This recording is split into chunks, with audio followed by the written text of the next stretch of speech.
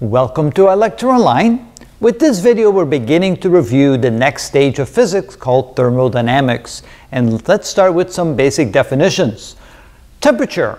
So it is a means to quantify the difference between hotness and coldness. How much of a difference between an object that is hot versus an object that is cold. The temperature scale is what gives us the ability to do that quantitative measurement so that we can actually put a number to it.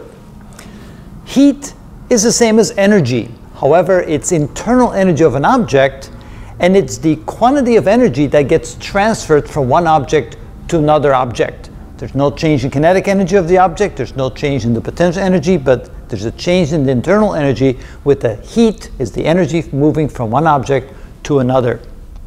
Thermal equilibrium is the condition when all objects in the system are at the exact same temperature, and at that point there's no heat flow from one object to another. All heat flow stops.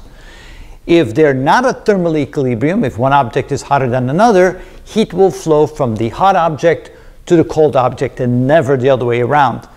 Seeing heat traveling from a cold object to a hot object is like seeing water flowing uphill. It's not going to happen. And finally, the concept of absolute zero, which is the coldest possible temperature that can exist. And it turns out there's nowhere, anywhere in the universe where you will find absolute zero.